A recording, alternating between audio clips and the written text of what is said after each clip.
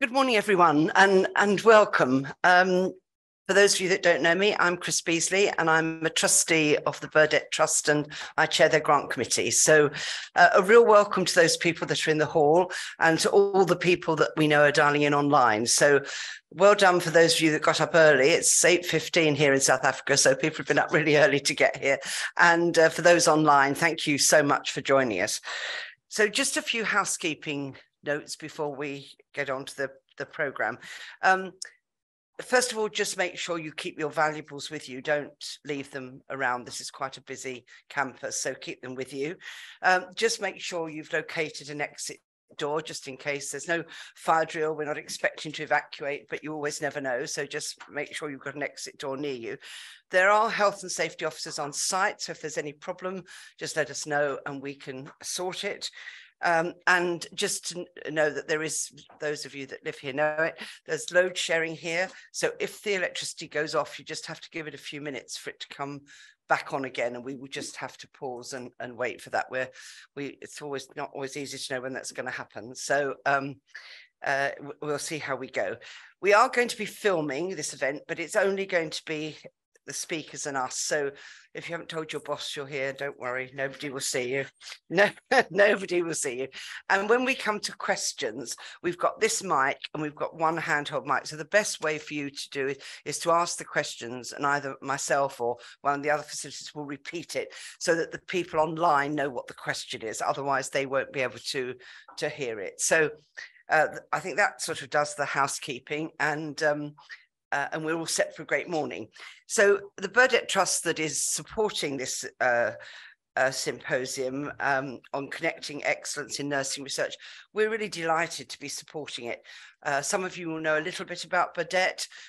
It's a UK-based, it's a grant-giving charity that particularly supports nurses and midwives, and indeed HPs as well. And it supports them in developing leadership capacity, research capacity, focusing on nurse and midwifery led projects which improve health and healthcare. So we've got a fairly well endowed charity. There are some people in the room that have had some of our grants. We support clearly quite a lot in the UK, but we've also got a global reach as well. So we're really, really delighted that we've been able to work together here and put on this symposium before the conference in a way proper starts tomorrow. It's a real privilege, isn't it, to be here in Cape Town. What a fabulous city it is.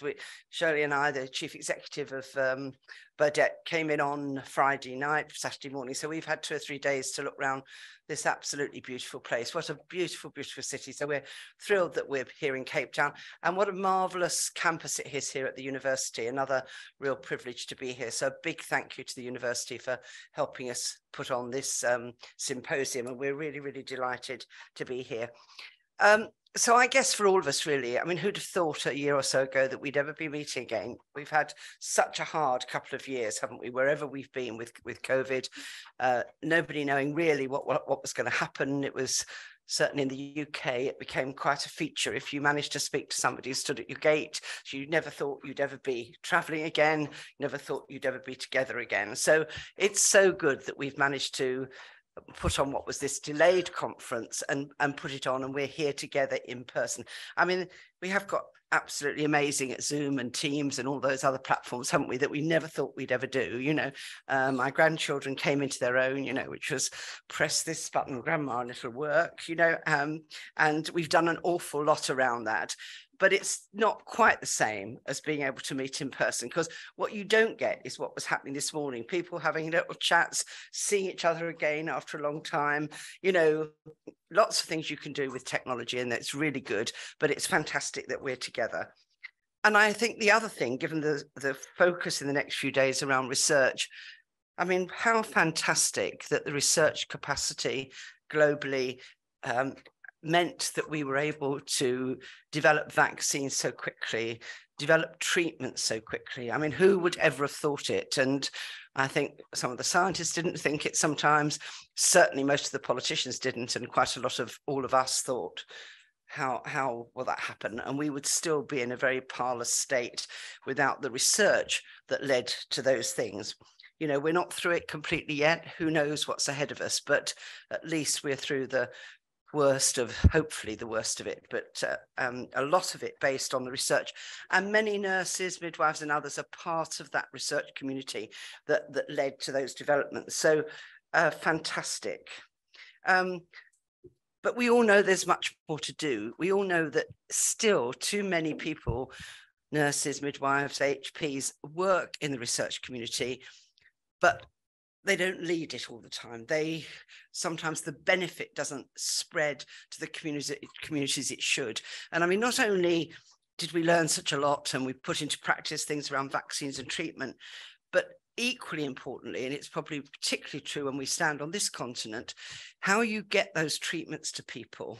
You know, it's one thing having a vaccine. It's no good if you haven't got any sort of structure that takes it out to where people need it. And most of the time at the forefront of those outreaches are nurses going out into communities, reaching people, talking to them about their fears so that they feel more confident about accepting treatment.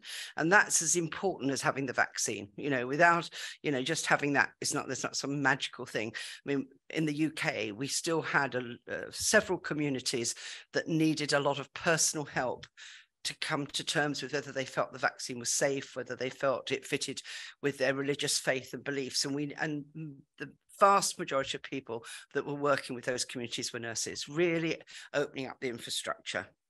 So lots more to do. And today, here we are. We've got a really packed morning, a time when we can really explore how to influence policy, how to be there so that nurses are around the table, influencing policy and taking the lead. So I'm sure you're going to enjoy the morning, and then the workshop's just as great. So I'm going to make sure that we keep to time, because I know what it's like when nurses get together. They chat on for a long time. That's very, very good. But if we're not careful, we're going to finish. So the speakers know they are going to get a bit of a 2-minute warning, and I'm going to be sitting at the side. But if you don't finish, I will sort of, well, I'd like to say leap up, but with my dodgy knee, that's probably an exaggeration. I will stagger to my feet and make sure that that you finish on time. So I'm going to be quite clear, because what I also want to make sure is that we get a few questions in and we don't just have people speaking.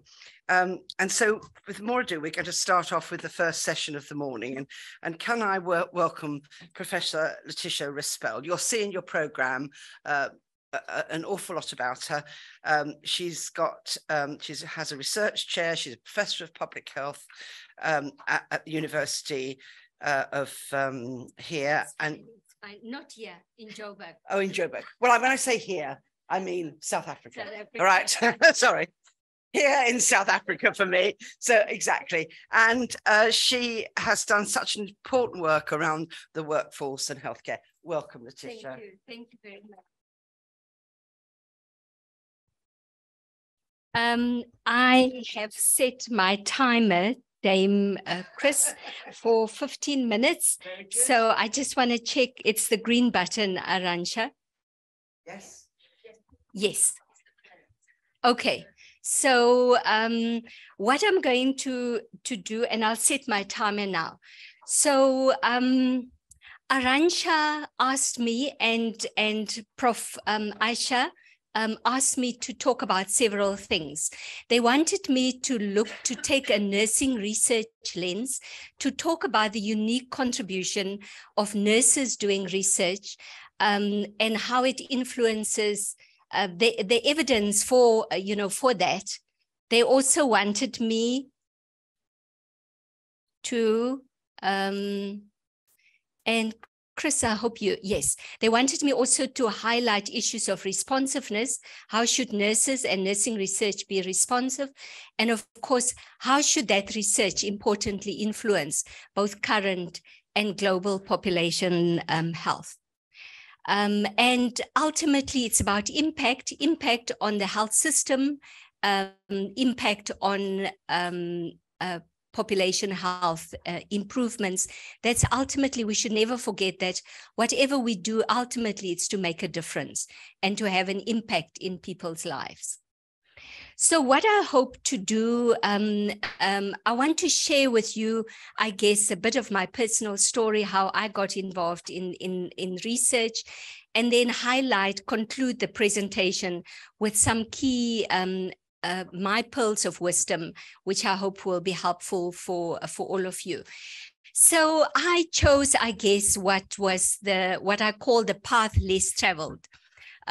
So when I qualified actually at the University of Cape Town, I won't tell you when, although you can see I'm a wise person. When I qualified at the University of Cape Town, I worked in the a cardiac intensive care unit at the Red Cross War Memorial Children's Hospital, which is not far, a few kilometers down the road from the university. And so I was a highly effective intensive care nurse. I actually did the pediatric nursing course at Red Cross Hospital. But that was the ironies. I was exposed to people who were activists. At the time, we were in the throes of a very repressive apartheid system in South Africa that discriminated against people on the basis of race. And the irony for me was that I was working in an intensive care unit that was, and I was taking care of children, and I was very good, I can tell you. The surgeons actually wanted me to be on duty, especially when there was a very, a very complex case. But we were dealing with these children with with congenital anomalies. And on the other hand, Black children in particular were dying because of lack of access to vaccination. And they were dying of severe malnutrition conditions like marasmus and kwashiorkor, that I'm sure many of you don't even know what they mean. And so I was given an opportunity to work in a newly established grant-funded unit called the Center for Health Policy.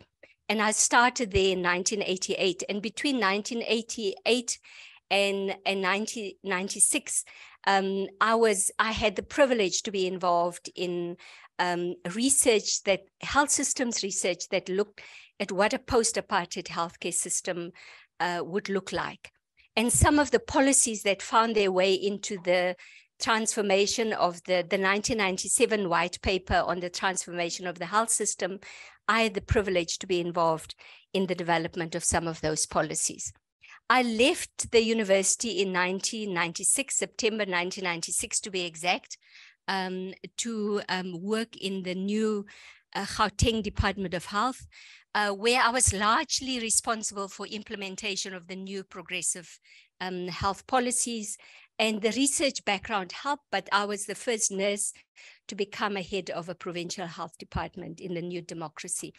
And I returned to the academy in 2006, initially in the Human Sciences Research Council, and then I returned to Wits University, back to the Center for Health Policy. At the end of 2016, at the end of 2015, beginning of 2016, I got a South African research chair on the health workforce, and that's what I've been working on. So I will just share with you very quickly. My chair focuses on the health workforce. I have 3 research areas and 2 cross-cutting areas. I'm not going to deal with it a lot because I see I have only a few minutes left. And so, but the envisaged outcomes is basically to contribute to the improved performance of the health system, because as we all know, the health workforce, and Dame Beasley was talking about it as at the core of providing not only services, but at the core of population health improvements. I know for many of you want to develop a research career. If you're working in a university, you have to look at that intersection between research, teaching, and what I call academic citizenship. And I just want to highlight the intersection of these areas, that it's not just research, but in many instances, it's how research influences teaching and vice versa, and also your academic citizenship, such as participation in fora like this. So my reflections, firstly, it's around you know, I've had the privilege, I've had people who have mentored me, and I think I've done well. I'm one of the few nurses with a Saatchi chair, tier 1. In December this year, I'm going to graduate with a Doctor of Science in Medicine at Wits University. And 3 days later, I'll get an honorary doctorate from UCT, my alma mater. So what are some of the tips that I want to share with you? The first, of course, is that I think we have to recognize that the playing fields are not equal, that it often depends on geography, it depends on gender, it depends on ethnicity in some, in some contexts. And we need to kind of recognize those inequalities that we have to deal with. But one of my pearls or pieces that I want to share with you is that in some instances, you have to volunteer, and it might not necessarily be for some of the more glamorous things. So people like Aisha or Elizabeth or I didn't get there from the beginning. It was often a lot of hard work involved. And sometimes you have to be prepared to do some of the kind of what I call the non-glamorous things, you know, and that often gives you huge opportunities. Sometimes it's a case of serendipity, that it just happens, something happens at the right time. It also depends on your reputation. One of the things I always say to people that I mentor is to make sure that you always keep your word. You know, that's the most important thing, and that you deliver quality work. You always do your best. So even if your best is not the best of somebody else, that you actually make sure of that. Networks are very important, and all of you already have those networks through the Burdett Trust. And then, of course, also a balance between enjoying the opportunities, but also at the same time finding ways of dealing with those microaggressions which come our way sometimes as women, especially as women of color, and those of us from low and middle income countries. Dame, oh, okay. Actually, I have a good 5 minutes. Don't know why I'm rushing. You see the problem. So I can spend a little bit more time because my last 2 slides are really the most important slides, and they talk to you.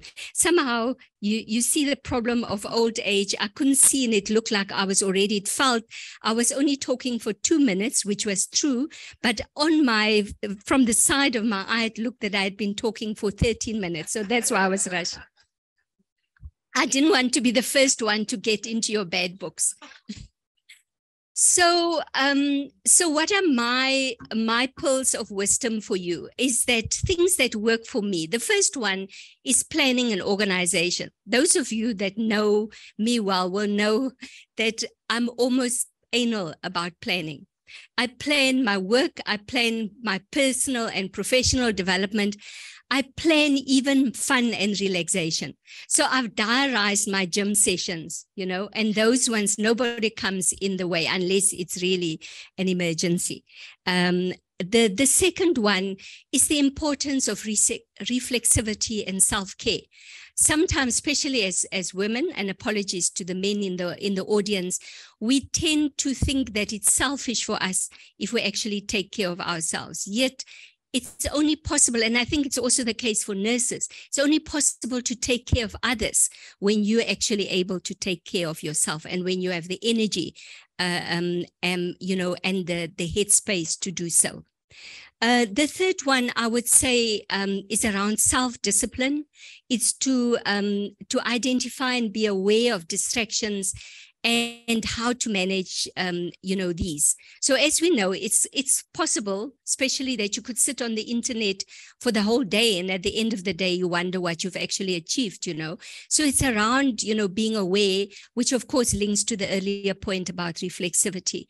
I would say it's very important to invest in supportive networks and relationships. Those people that are going to look out for your well-being, that's going to tap you on your shoulder and to say, you don't look well today, or you're particularly irritable, what's the matter? And they might just remind you to have a rest. Importantly, I want to say to you that one size doesn't fit all. So don't try and do what the person next door, does. It's around to say, find out what works best for you. And as I've said already, your journey is going to be different than anybody else's to actually be important around that. Research and any work that you do requires passion. You must have passion and enjoy what you're actually doing. Otherwise, you're not able to do it to the best of your ability.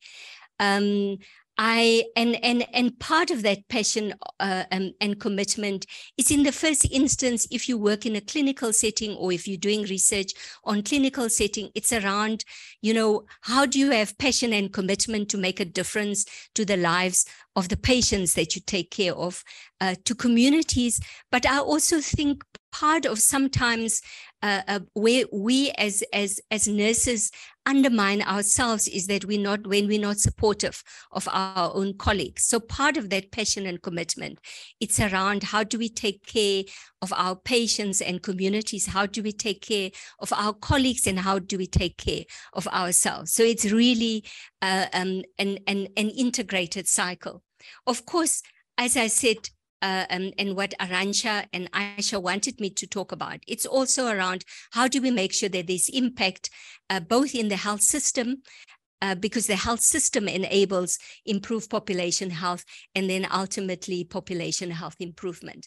So my very last slide, the key messages, and you can forget everything else that I've told you, is firstly is to recognize your power as change makers. Sometimes I think we forget about our own power to make a difference, even if that difference is just to one person. That person in turn could make a difference to somebody else's life, and in that way you have a multiplier effect. The second aspect that I want to share with you is to focus on those things under your control. It can become quite overwhelming, especially when you look at the politics, not just nationally, but also internationally. And then lastly, to use the power of research to make a difference. The issue that they wanted me to talk about is, I would say, learn from mistakes, learn from others, adapt, innovate, and of course, evaluate.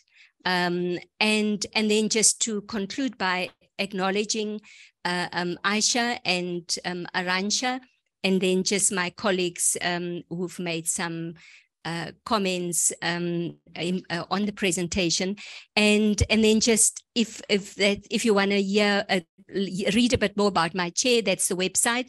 And if you want to be in touch with me, please feel free to send me an email. And I have 1 minute left, so thank you very much. Thank you.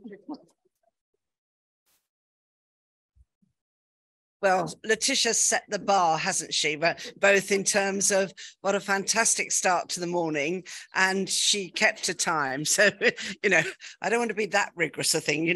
30 seconds won't mean you're doomed. But that was such a good start to the morning, both listening to a little of Letitia's own story, which I always think is very powerful, very easy when you see people that are so skilled in their career and very experienced to think that somehow they were born that way, that they came from their mother and there they were, I haven't met any of those. So there's a long journey. So thank you, Letitia. So we're going, and you will have a chance for questions. We're going to do the 3 presentations, then we'll have some questions at the end, time for questions.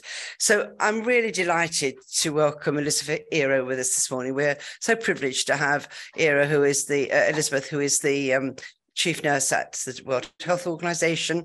She's got such a experience, both as a nurse and a policy maker, and we're delighted that she's joining us this morning. So welcome, Elizabeth.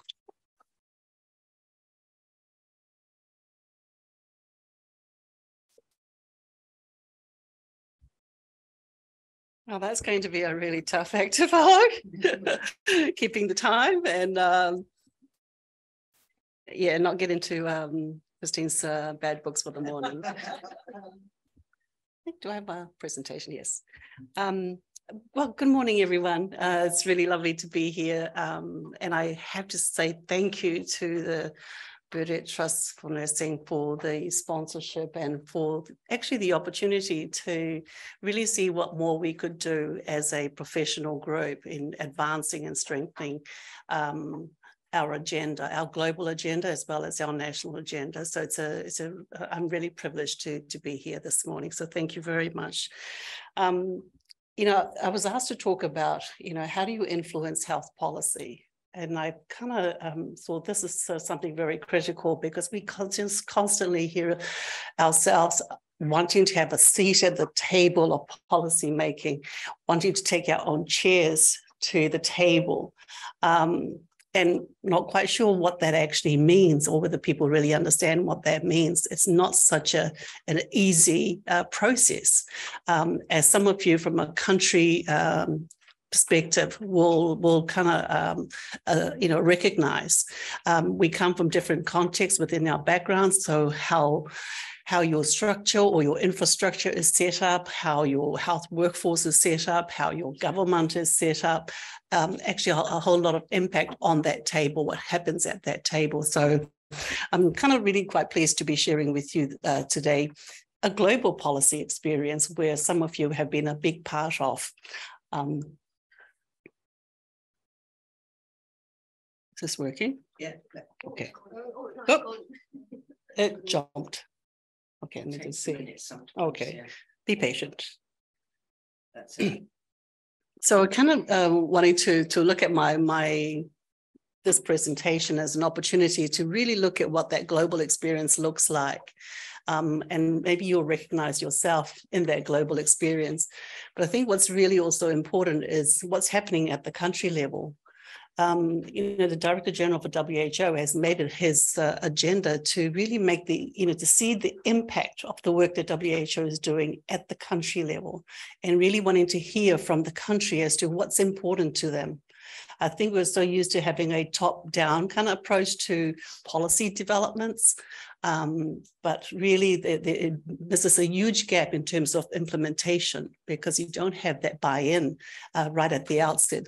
So we're really kind of been really honored to work with Dr. Tedros in the last few years, because that's been his focus. And of course, coming from a country, a Ministry of Health, you know, I really recognize the importance of hearing, you know, what nurses and what midwives are saying at the country level. So there are huge differences, and I think you'll probably recognize that already in terms of what you're doing, because it can be all very nice and structured and process-oriented, integrated approaches, but then you hit a snag when you're actually in a country for various reasons. So it'd be nice to kind of go through some of that with you today to see where does that policy development leading into implementation falls for some of us at the country level. And sometimes also not just at the country level, but also within the organizations that we're working for. It has huge impacts.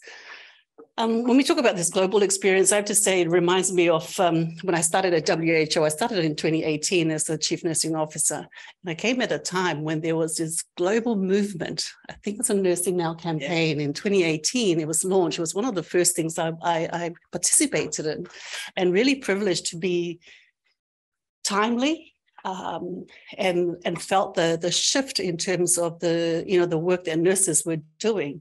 And so I have to really thank, again, the Burdett group for really supporting that movement. And WHO and ICN were also collaborators in that movement, or in that campaign. It was a 3-year campaign, but it really you could really feel the shift, even at the global level, as to what's happening at country level, with this ignition of interest to really mobilize and to, find our voice and say what nurses can actually do to advance health outcomes within their countries. So within that context, all this was happening. And then, of course, we had the International Year of the Nurse and the Midwife in 2020, another really key kind of global experience, followed by the International Year of the Health and Care Workers in 2021.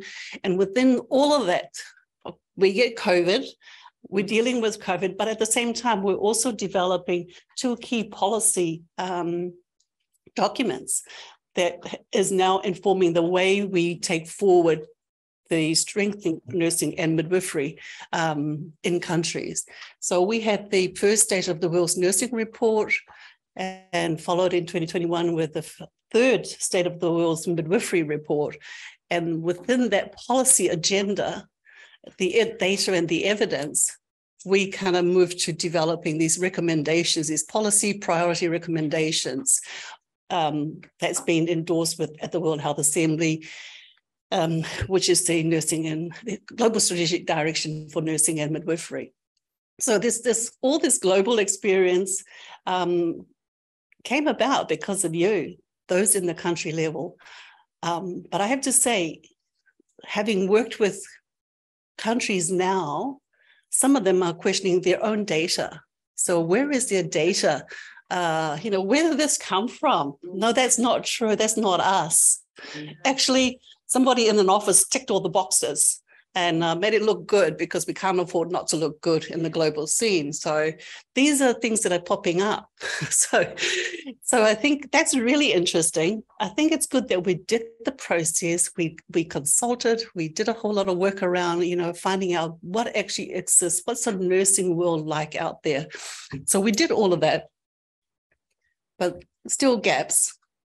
And so, as I said, last year at the World Health Assembly, this policy priorities was endorsed at the highest level of a World Health Organization meeting, the World Health Assembly, which is the governing body. If you understand WHO actually works for member states. There's 194 member countries that meet every year in Geneva, or globally, or virtually now.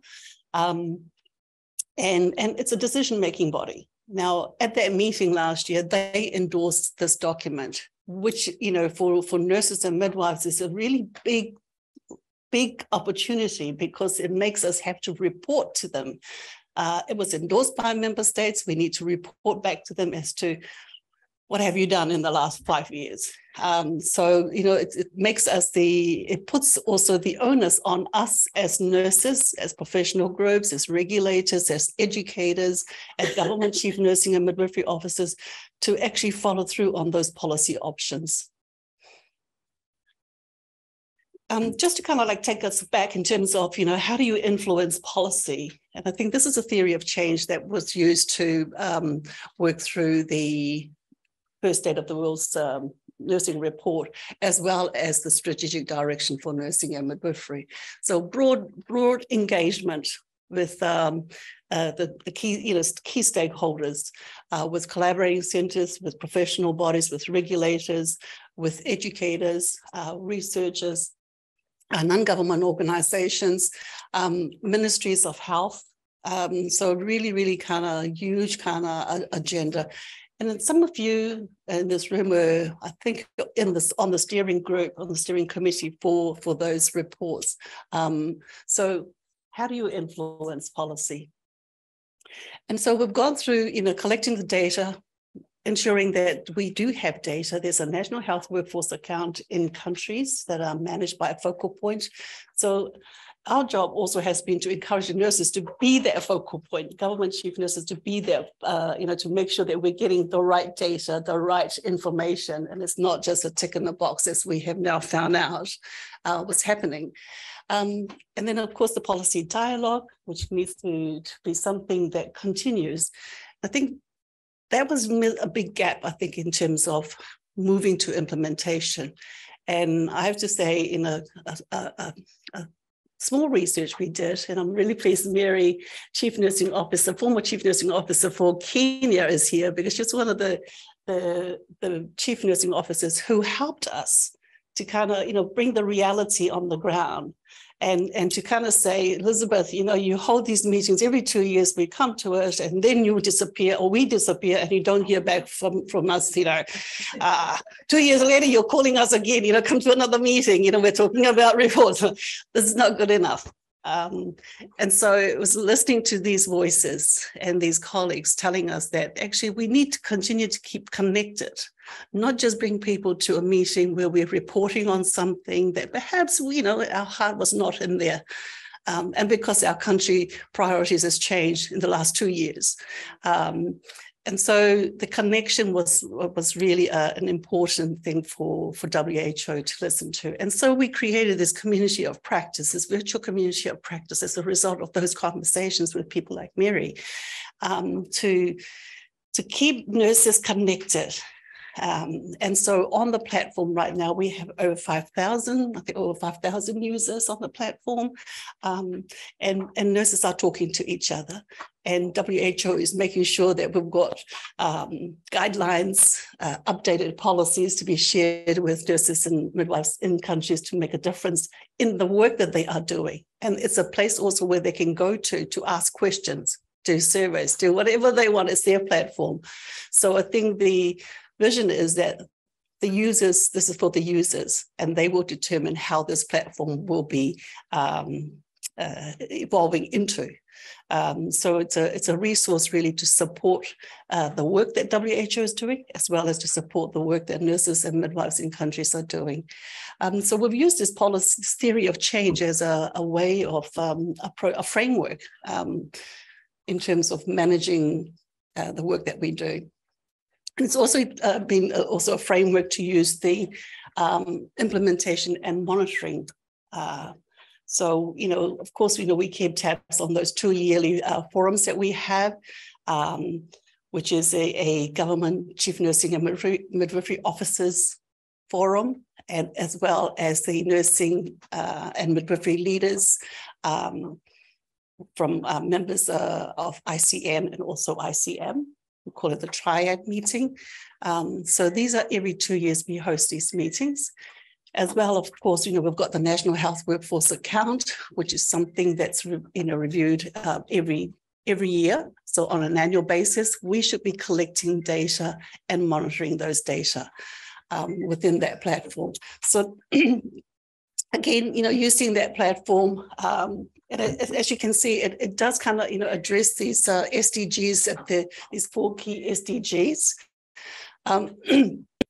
And in the work that we're doing. So this is showcasing, the contribution that nurses and midwives are making towards the SDGs. I think I would say, we wake up and not think about the SDGs. We go to work, do our work. We don't think about the SDGs, but you're making a huge difference to the SDGs. And this is some of those areas of work that you're doing, whether it's in education, whether it's in clinical practice, in research. You're making a difference and making a contribution. We just need to be able to collect those evidence and then to kind of showcase those evidence.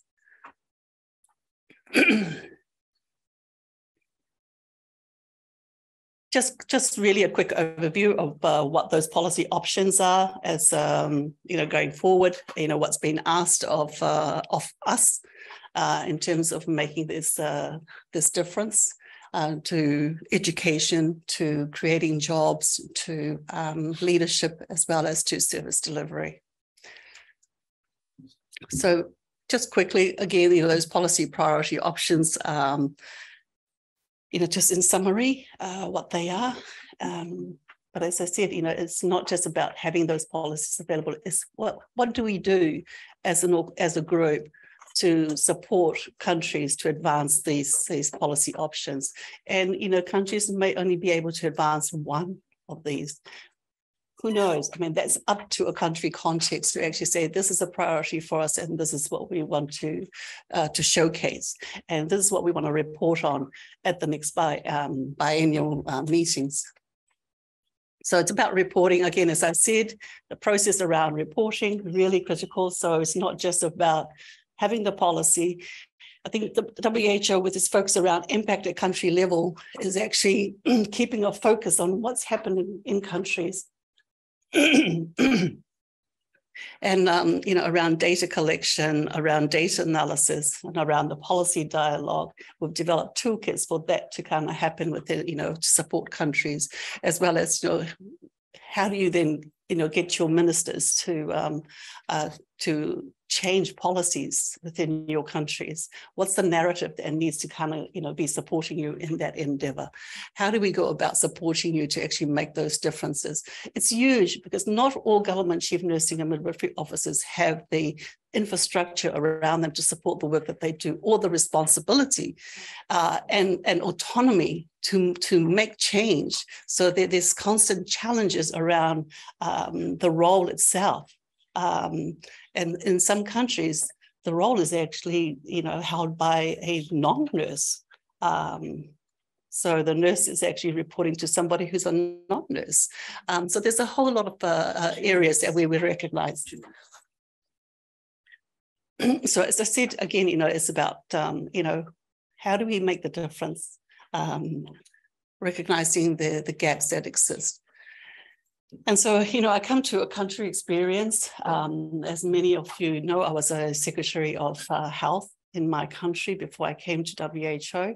And I remember when I first went into the role, and I was sitting with all the heads of ministries, and the Crown Law Office was giving us a prep as to guidelines as to how to do the policy and legislative guidelines that she will only accept if it gets done. And of course, I'm new to the role, and then I wait to see afterwards, and I went to see her and I said, could you tell me where the health documents, legislations are in terms of your pile of work that you're doing? And she said, Elizabeth, it's right down here at the bottom, because it's not government's priority. And I'm like, you're kidding. Now, that came from a Solicitor General advising me. So it was then about, for me at that time, it was about re-looking, what can I change? What can I do then? Follow her guidelines, rewrite everything, reprioritize. What does my minister think is a priority, and make that happen? And so for me, that first year of being in that role was about changing the Ministry of Health Act, because a lot of other work kind of fell underneath that act. All the nursing stuff fell underneath that act if we could get it right. And that helped to elevate some of the work and the policy changes during my time at the Ministry of Health. But these are, you continue to have your broad engagements, but you need that last D. You need the dollar, you need the investment to actually make a difference in all the data, the dialogue, and the decision-making. And that's usually, what kind of throws policies out the window. At the same time, in countries, there's also the political changes. Ministers, governments change, and repriority of policies also kick in place. So I think, our role and our place in terms of influencing policy is to be focus on our agenda, and continue to collect the data, continue to analyze the data, and continue to provide the right narratives to those in government to listen to why nurses and midwives make a huge difference in terms of population health. So thank you.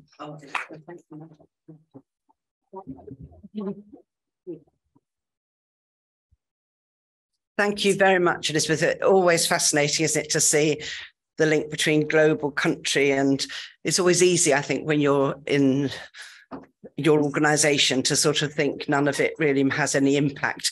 But it's amazing what the impact is both ways, and understanding those connections is really important. Thank you very much, Elizabeth. I'm sure there'll be lots of questions for you afterwards. So the third of our speakers this morning in the first section, delighted to welcome Professor Aisha Holloway, who's the Chair of Nursing Studies at the University of Edinburgh in Scotland.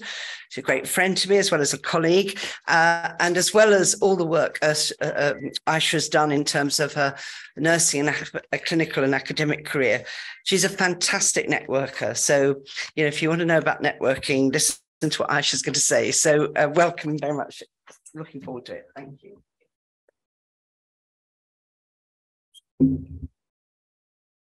Okay, so probably the highlight of my career has been following Elizabeth Eru onto the stage and Letitia. I'm thinking, okay, after these two, it might be pretty tough, but I'm going to try and bring it down a level. We've had quite high level presentations from our two speakers. So I'm now going thinking, well, you're all inspired now by these two amazing women, and you're thinking, well, how am I going to be able to do this? So I'm going to give you a little preview of the workshop that will be happening later on this morning, and this is about networking. Something that I myself used to see other people doing and thinking, well, I'm not sure I'm that good at this. So I'm going to give you a little, the green button? Yes. Okay. Oh, okay. It takes a moment. Okay, I'll try. Okay. So one of the things I think as nurses and individuals, when we're operating in this space, probably outside of our comfort zone, the two speakers have talked about influencing, about positioning, about being involved in these areas that are probably outside our usual clinical practice. And for me, it's always about understanding who you are. That is the key thing. So before we get to all these other high level areas, we need to understand who we are and what our purpose is. And this leads nicely into everyone has a story to tell. And I know Elizabeth's doing a fantastic workshop on this later on. And I wanted to give you some insight into who I am as an individual before I talk specifically about the theories behind networking and trying to see networking as part of your role. So for me, someone asked me this morning, where are you from? You're from Scotland. And I said, well, I'm kind of from Scotland. And some of you who know Scotland will know that the thistle is our national flower. And then suddenly we have these black pharaohs. And actually my background, although I have a Scottish accent, I actually am half Sudanese and half Scottish. And my father is from the Nubian tribes, which were in Wadi Halfa. And at school, we were taught about the pharaohs, Tutankhamun.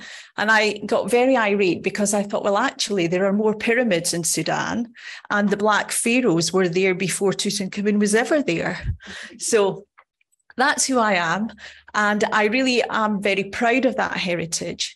And I think that really has, I would say, driven the focus that I have at work around those who are marginalised, those who suffer inequalities, because in the 1970s, it was quite unusual to be mixed race in Scotland. I was the only child at school who my friends used to say, that girl with the brown tights. Like, brown tights? I haven't got any brown tights on. So I learned to grow up being a bit different to other people. And I think that's what really has driven me in my nursing career and driven me forward and helped me understand what my passion is and the difference I want to make. And the reason I tell you this story is because I think that's what you will be doing when you're thinking about what is your purpose. And when you're networking and introducing yourself to people, you have to be able to convey that message. Why would a minister of health listen to you? Why would the chief exec of a charity listen to you? They will listen to you when they understand what your purpose is and you make that connection. Okay, so this was me. I always wanted to be a nurse. And you see, I saw education as the way ahead. So that's me, my first day at school with my satchel on my back, ready to go and be an amazing nurse. And I don't know if I'm that amazing, but I definitely have loved the career I've had so far, and it's been hugely rewarding. Now, when you're thinking about networking, you maybe think, well, that's not for me. That's for people who are extrovert. That's for people who, know what they're doing and they've got lots of experience. I'm just a nurse. Well, here's the thing. You have to get out of that comfort zone. Okay? If you follow my experience, if you follow the crowd and you just sit in your office or sit in your clinical area and you don't come to events like this, nothing is ever going to change. We have to be the change makers. And we've already heard that this morning. Take risks, feel that you are going into an area that you don't know, but don't let that put you off. Okay? Because you are representing your patients. You're advocating for them, for better care for them, their families in better conditions.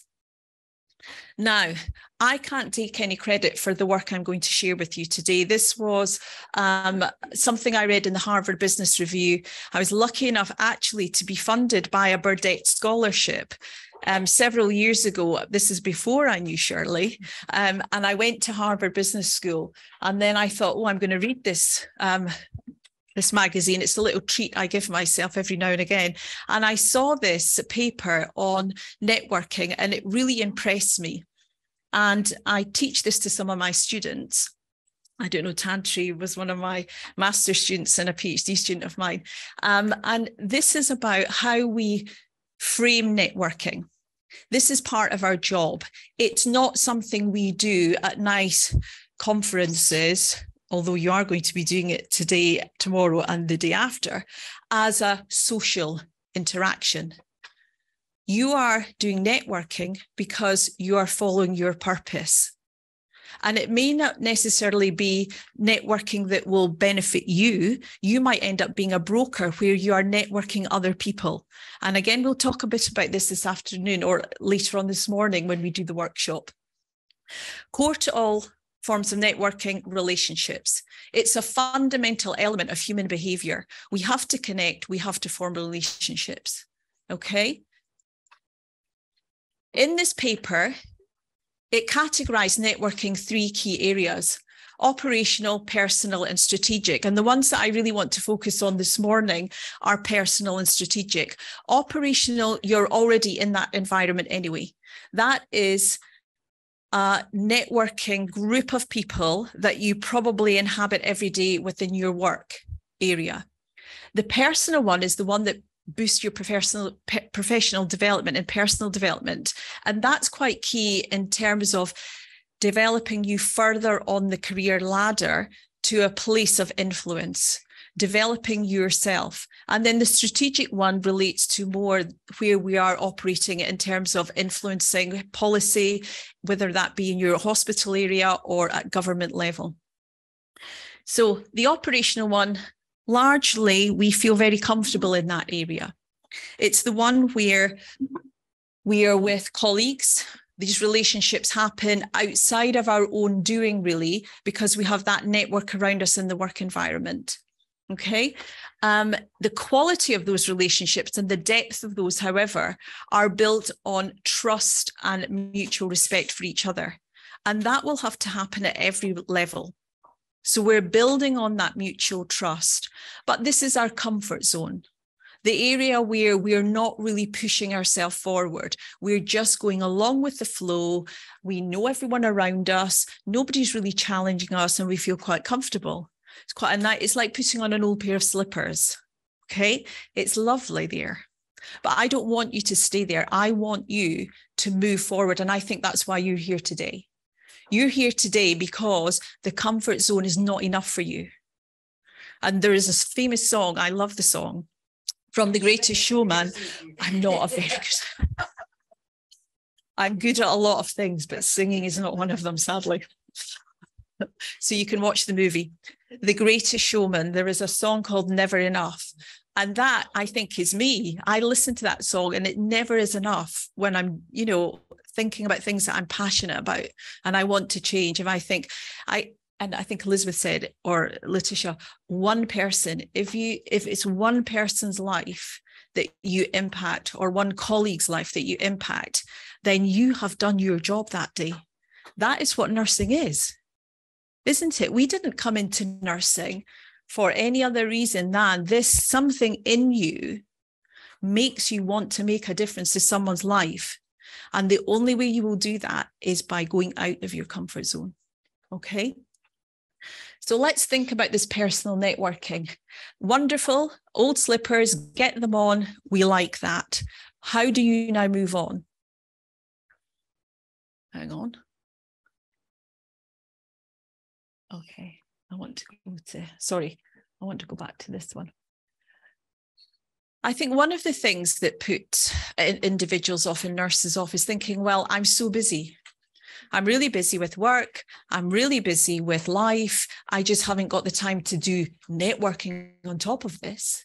But actually, if you want to make that difference in the long run, investing in this part of your personal development, so integrating it within, it's not an add-on, you will then start to reap the benefits. It's a little bit like when we make the argument for investment in nursing. You know, our workforce is not a cost, it's an investment, and we will see a greater return on investment if we invest in it. It's the same thing here. If you spend time, and again, genuinely building relationships with people where there's a common purpose, that will reap benefits in the long term, not just for you personally. Remember, networking is not for personal gain. Networking is about hopefully brokering relationships with other people or for other people, and networking that wider group that you have so that we can have that critical mass growing. Okay, so one person alone is not going to make the change. So these contacts will provide important referrals, okay? Development for support, such as coaching and mentoring. It is true, nobody here got here on their own. Let me tell you, I was able to have this, for me, a wonderful, fulfilling career because other people gave me opportunities. Other people lifted me up. Other people said, Aisha, why don't you do this? Aisha, you can do this. Let's give you an opportunity. And they didn't wait till I was in, you know, my 50s. I'm that now, and a couple more. But it was when I was much younger, when I wasn't really sure that I could actually do it, but they believed in me. And that's what you have the opportunity to do. So making the personal networking meaningful. Do that when you're doing it for the right reasons, when you have your purpose made clear and you're acting as a broker for others, not just yourself. If we think about strategic networking, that's where you're going to transform yourself and your network into something where you can really reach a higher level of influence and authority. And strategic networking will be networking outside of nursing. Okay? Nurses often operate in silos. We love speaking to each other about our profession. It's great because we're all agreeing with each other, but we need to get outside of nursing. The key for us, and Letitia and I were talking about in the taxi, our collaborators and our supporters are outside of nursing also. And until we start having conversations with those people who will be our supporters and our advocates, we're not really going to see that traction. So let's think about that strategic networking in a different way, at a different level, okay? Because that will give us the power that we need to leverage and hold the positions of change that we want to. This is work, okay? Engaging with stakeholders, building allies, assessing the political landscape, a bit like when Elizabeth told you health is at the bottom. Okay, what am I going to do? Who do I need to work with? What can I do to get the biggest gain? Identifying like-minded individuals, but not always. It's good to be challenged, and seek out those outside of your existing network. This table here, I'm hoping that these slides will be available, will they? Yep. Okay, I don't want to go into too much detail, but this is a great little slide and it categorizes the different levels where you find people and what their purpose is. And we'll pick this up in the workshop later on. But I don't want to worry about that. Golden rules, okay? Give, not take. The best network workers give to their network. They don't take away from it. Build a relationship that matters. It's not about being an extrovert. You can be an introvert, and it's a skill and one that takes practice. It's like a muscle. I'm being told to stop now, but I've got two lovely slides. If opportunity, this is my opportunity to go for another 30 seconds, doesn't knock, Miss Beasley says we're friends. I don't know how long that'll last. Doesn't knock, build a door. And if it doesn't challenge you, it doesn't change you. So we'll be changing you in this workshop later on this morning. Thank you so much.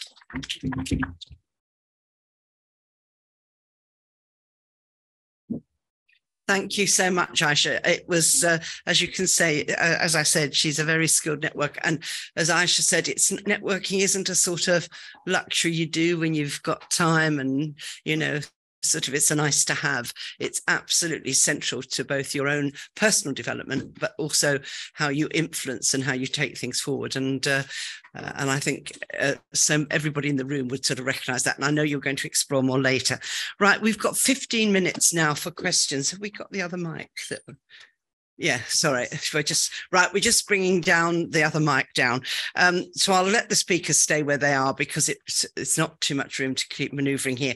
So if you want to ask a question, please say sort of who you are and where you're from briefly, and then the question. Remember, I'll repeat the question so those online can hear what it is before people speak. So who wants to ask the first question?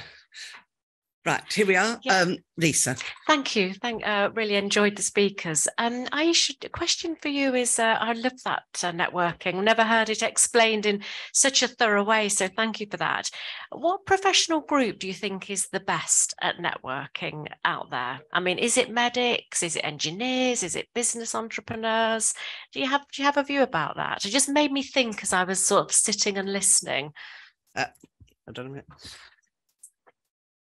No, yes, so because Elise had the microphone, they'll have heard that question. Oh, thank you, Lisa. Well, what's really interesting, if you read the evidence around this in this paper, at Harvard, they did an experiment where they had business students who were doing MBAs, and they said, okay, this exercise, you're going to network in this room, and they put tags on them so they could watch out who they were networking. And the most networked person at the end of the afternoon was the waiter. Because, the great thing is the workshops, everybody will be able to come to both workshops. So you're all going to hear this. So what's really interesting, I don't think it's about which professions are the best. And I think as nurses, we need to make ourselves the best at this. I think it's about individuals. So it doesn't matter what profession you're from. I think understanding your purpose, understanding that this is an integrated part of your personal and professional development, and then looking at it in a more technical way. For me, this made me make sense of it. And I think that's what we need to do. And we need to be integrating this into our education for pre-registration nurses so that it's part of that holistic part of who we are as a nurse. So I don't think there may well be professions, but I think we saw at the business school, these were people who were in business and should know how to do it. But what you do is you seek out like-minded people. Mm-hmm. So there's this kind of cloning going on because I'm just going to speak to somebody who looks like me, sounds like me. And actually networking is not about that. It's about who's out there who has a similar agenda, who I think could collaborate and who is an individual that we could work together. So I think that's the answer. But I think now today, you can now go and explain this to other people in this way. And we can start growing a profession that uses this as a skill to help us leverage and get what it is we need to change. Hang on to the microphone, Aisha, because we have a question from our online colleagues. So this is Sabine from Sweden.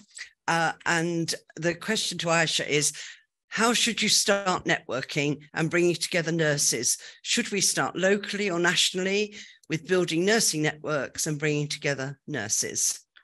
Oh, this is quite good. This is the second question I think I know the answer to.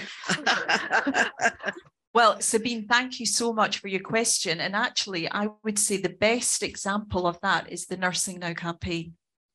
And you can read the final report. If you look it up, Agents of Change, and it tells the story of that campaign. And I know the key people are here: Lisa, who currently still leads on the Nightingale Challenge, Chris, yourself, Shirley, Elizabeth. And what we really saw was, we saw networking happening at every level.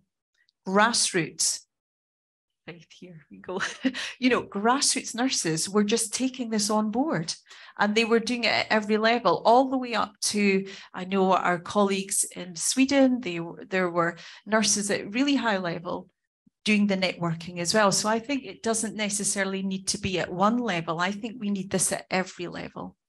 I hope that answers your question, Sabine. Thank you so much. Thank you, Aisha. Natasha.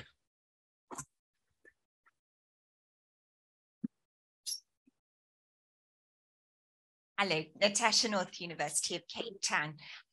This is a question prompted by something that Letitia shared, but I would actually love to put it as a question for a very quick response from each of the speakers. Letitia, you spoke about nurses and all of us needing to deal with situations where there might be negativity directed towards us.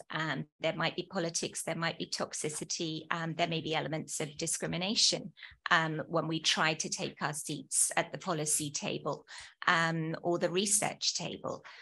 I would love to hear just very briefly from each of the speakers, if that's possible, when you've found yourselves in situations where you've had to sit at a table where you were being made to feel not welcome, what do you dig into to power you through that situation and find your determination to participate?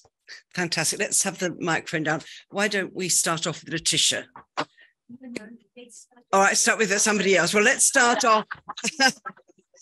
For Aisha, Aisha, for those of you online, Aisha sitting in the wrong place.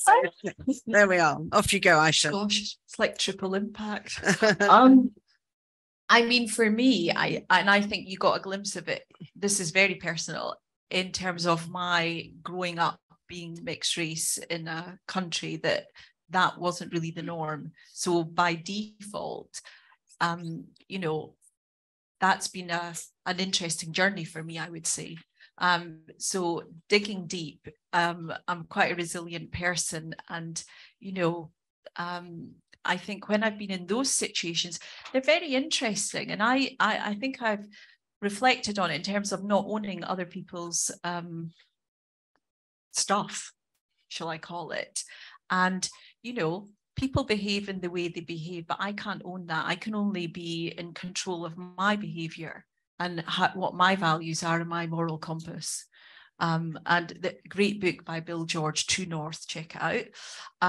And I think that's what, you know, if I leave a meeting feeling happy with the way I've behaved, then that's all I can be in control of. So Natasha, I would say it's around acknowledging yourself and your own abilities, because it's very easy to feel that you're the problem rather than the person often who you know, who's the perpetrator, if I can call it like that.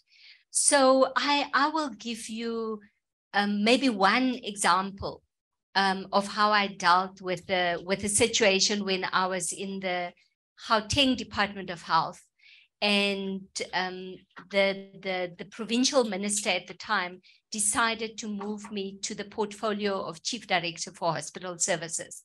And the directors who reported to me were all white men who had worked in the old Transvaal Provincial Administration, which is the sort of precursor to the Gauteng Department of Health. And for a week, the one director thought that the change shouldn't have happened and I wasn't competent to do the job, and didn't speak to me literally for a week, you know, wouldn't even acknowledge me. And so my strategy was then to call each of the directors individually. I spoke to them, you know, and asked them to tell me what they were doing and about their portfolios. And at the end of my conversations with all of them, I sort of had a broader meeting. I summarized what were the key things that I thought I would do. And then I embarked on a series of individual visits to every single hospital in Gauteng, where those hospitals that were under their jurisdiction, I asked them to accompany me. And so I think it's about, in that instance, I had the moral high ground.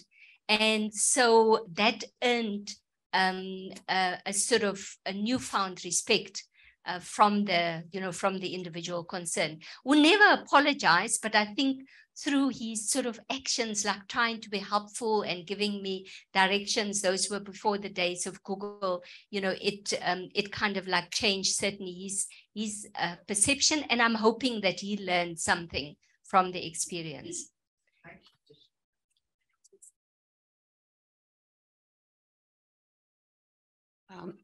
Thank you for the question. I think for me, on reflection, probably when I became the Secretary of Health, I was the first nurse to take up that role, first woman to take up that role.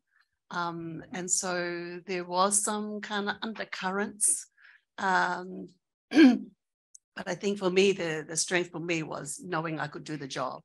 I felt I had great grounded knowledge from nursing right through, from the clinical focus to public health, to administration and management. I felt like my basket was full.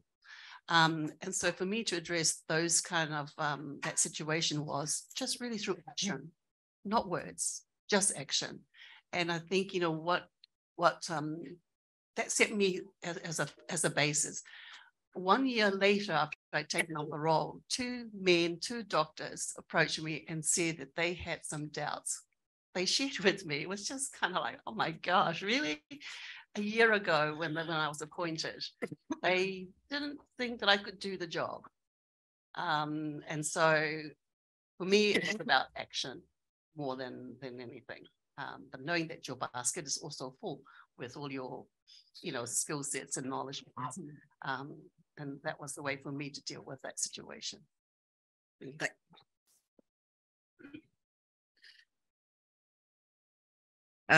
Lisa just sort of passed on that one, so we can do one more question. Just to add to that, very, very briefly, when I worked at the regional level, excuse me, it was when HIV and AIDS were really beginning to go, and there was a big, important meeting that was all chaired by, and all the members were white doctor scientists at the national level, and I was sent along as the nurse on it. And they were fairly bemused, really, as to why I was there for all sorts of reasons. And it was hugely intimidating. I think that was the most intimidating. They weren't nasty. It was just intimidating. And I learned two really good tips. First of all, read the papers. And secondly, don't leave that meeting without asking or making a contribution every time. If you sit there mute and say nothing, people will just go over you. So you need some tips around how do you get in there and make the influence. Time for one last question. And this is from Marion Lynch online about gender influences the power. What top tips do you have for women to break through conversations and spaces where women are the minority? So would you like to start, Lisa? No. That was a brilliant example. I mean, I think for me, it's really important to, I'm kind of echoing what you said, because I think it's about being well prepared, going in with confidence, and actually not being afraid actually to speak up and challenge, but making sure you know what you're talking about. I think we've seen that with COVID and people getting up on stage and not having the data, not having the right dialogue, and not being in a position to answer the question honestly and with integrity. And I think that third thing is just as important as the previous two. Yeah. Elizabeth, no? Letitia? Let's make this the last comment. Yeah. I would just add, know the rules really well. Yeah. And then sometimes you must have the courage to speak truth to power. Yeah, exactly. Yeah. Yeah. So I think those are really good top tips around having, because I think if you've got some plans, some tips and some coping mechanisms, it gets you focused. Otherwise, I think you can just sit there thinking I could do it like a rabbit in a headlight, thinking, what am I going to do? What am I going to say?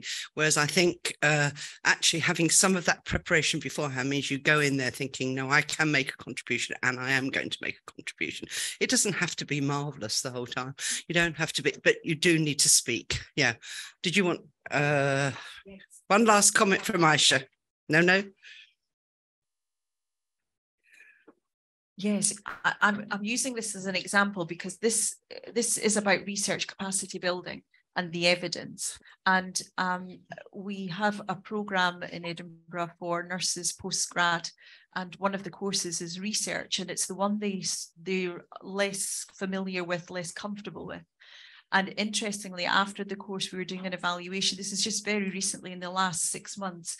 And the nurse said clinically, previous to doing the programme, she would go to the multidisciplinary meetings and she wouldn't be able to, she felt unable to speak. Now she was there and she went with the evidence. Yeah.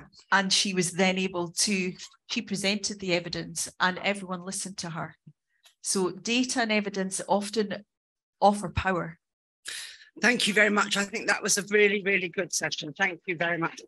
And remember, there are going to be workshops with Elizabeth and Aisha. You can explore some of these things in more detail after the coffee break. So we're going to move on to the next session. I'm going to just introduce Lisa and then she'll introduce her team. So Lisa Bellis-Pratt has got a lot of experience in education workforce in the UK, currently Pro-Vice Chancellor at Coventry University, and also has taken on the next iteration, if you like, of Nursing Now. So we're delighted about that. And she's going to lead a conversation with some colleagues. So over to you. Yeah, thanks. Brilliant. Good morning, everybody. It's a real treat to be here, and even more of a treat to be spending time with three amazing early mid-career nurses that have stepped into research and really made an impact. So I'd like to introduce them down to the stage, and then they're going to introduce themselves. And the idea here is to have a real conversation with these three amazing individuals about their journey and top tips that they're going to offer to you about the power and potential, I think, actually, of research and its impact. So if you'd like to come down onto the stage, we'll get you introduced. There will also be opportunity for questions at the end, so feel free to scribble some notes.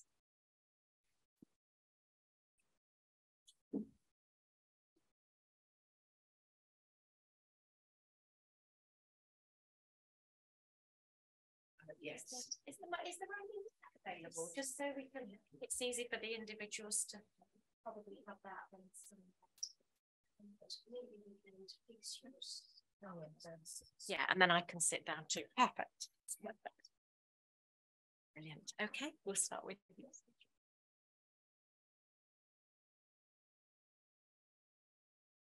Super. Does that sound, can everybody hear okay? Brilliant. Lovely. It's nice to sit down. I've not got my slippers on. I thought about those comfortable slippers and it's only 9:30, you know. Okay, Tantri, over to you. So who you are and what you're up to today. Okay, thank you, Lisa. Yeah, hello everyone. Good morning. It's a pleasure for me to be here. My name is Tantri and I'm from Indonesia. I work as a lecturer and also the head of a nursing school in a private Islamic university in Indonesia. And before that, I qualified as a nurse in 2009. And then I decided, I think clinical placement is not for me. So because I want to make more impact by doing more research, so I need to develop my research skill. Then I decided to continue my education, further my education in master degree in Edinburgh University from 2012 to 2013. And that was actually my first time going abroad. So yeah. It was a huge challenge for me at that time. And then I finished my master degree. I came back home. Previously, I worked as a lecturer assistant in the university, so I continued to work there. But then I decided to come back for the PhD. I started in 2015 under Aisha's supervision. And then I did a research about cardiac rehabilitation for women because heart disease is the major disease in Indonesia, but still like considered as a male disease. So I looked into that issue. So I finished my PhD in 2019 and I came back to Indonesia where because for my master degree and also for my PhD is fully funded scholarship from the government. So basically, actually, I live from one scholarship to the other scholarship. And then I returned to Indonesia and I started to work again in the university. And I joined also in one of the research group about tobacco control. So it's a Muhammadiyah Tobacco Control Center. And I work as an advocacy team at that time. We start doing lots of advocacy with the local government, with the central government. And of course, to do the advocacy, we need the data and evidence. So we do lots of research in that area as well in tobacco control. And in 2021, I started my role as the head of the nursing school in the university. So that's a bit of my story. Thanks, Tantri. So I mean, for me, I think we'll tell the individual stories and ask questions and then move on because we don't want to lose it. I mean, how amazing that you moved to different countries and secured scholarships, and so many early career nurses that I talk to with the network that we run. You know, where do I get funding from? What countries can I go to? So what tips would you give to people that want to follow this path in terms of seeking funding and finding the right country for you? Because I think that's a massive risk, and certainly you've not got your slippers on when you're thinking of stepping into another country. So what tips would you give the audience? Yeah, I think the first tip is actually just, embrace the opportunity. I really love to challenge myself. I don't want to stay in my comfort zone for too long. So I always look for the opportunities at that time because I don't have my own funding. So I need to look for the opportunities. I keep searching for the scholarship. So for my first scholarship, actually it's a long, hard work because I graduated in 2009, qualified as a nurse at that time. And at that time, actually, I planned to do master degree in Australia because, it's close to home, it's not too far. And then I tried to apply for the scholarship from the Australian government, but it failed many times. Like every year I applied and I failed.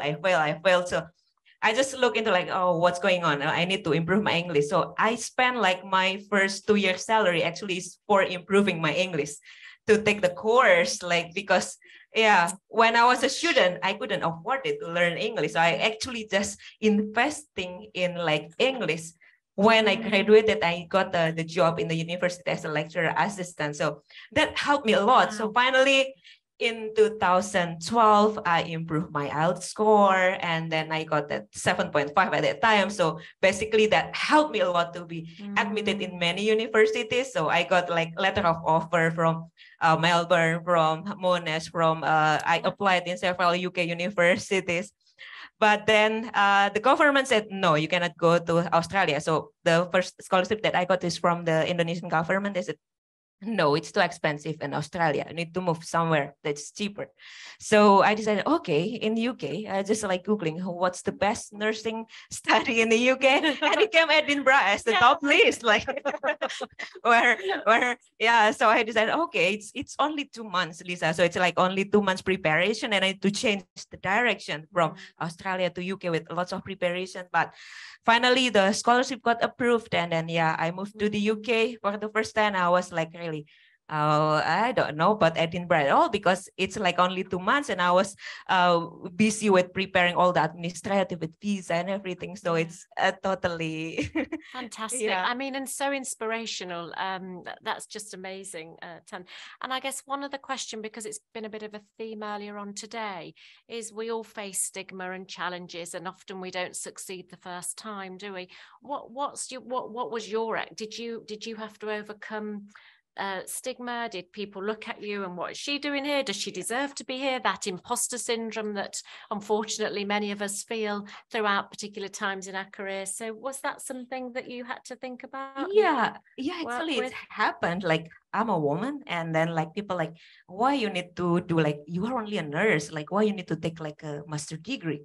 That's in Indonesia, still the stigma at that time, because in 2009, you can get easily you get a job in the hospital or anything. That why you need to go master degree? And then even the people questioning again my decision, why you need to do PhD? When you finish your PhD, you will get become a doctor or what? It's not even not considered as a nurse. So but I agree with what Elizabeth said. Just show it through your action, and then it will speak louder than words. This is my path that I choose, and I work hard for it, and then I'll just show it to people that this what can I achieve. I leave my comfort zone. So it's really taking risks, actually, Lisa, just to leave your comfort zone. As Aisha mentioned many times, I really totally agree with that, because when you stay in your comfort zone for too long, it not going to change you, not going to improve you. So I just okay, I need to move from this comfort zone. And then through my journey, I met so many people, great networking, and then I wouldn't be able to be here today if I wouldn't make that decision that day. So fantastic. Well, I think Tantri deserves a big round of applause. And maybe have a think while we're listening to our other fantastic colleagues, maybe what questions you might have when we come to the Q&A session, because these are really golden opportunities to hear firsthand how it is to drive through some of the challenges and opportunities of doing amazing things, which clearly you're doing. So thank you, Tantra. You can take a breath now. We now move to Daniela. So it's your turn, Daniela. So over to you. Because I don't speak English, but the message is important. So I do my best. I'm Dani, I'm from Brazil. My background is in health technology and nurse, and I met the research later in my life. I worked 20 years in management and patient care, and then I went to Argentina to study my master's degree in health and clinical effectiveness as in research methods. And I worked there since the last 11 years. I worked to EX with research, and it's very difficult insert in the environment, because in this moment I was the only nurse, all people physicians, and asked me is the same. We said, Sotantri, how one nurse work in research? Yeah, you have degree. How you stay here with us? So I start my way, how a little steps, and I think the only form to show my capacity, and if a nurse is capable to be here, it's working and work. And it's not about the my only work. If I feel the necessity to share this knowledge and come back to the teaching, because in Brazil I have teaching in the nursing school, so I come back to teaching, and I needed to share. It's possible make research and from this practice, because my challenge is to make the research and integrate it into the practice. A choice. I'm a nurse in patient care, or I'm a researcher, I'm a management. No, I need all areas integrated, because it's the feedback. And it's very hard the way, but I think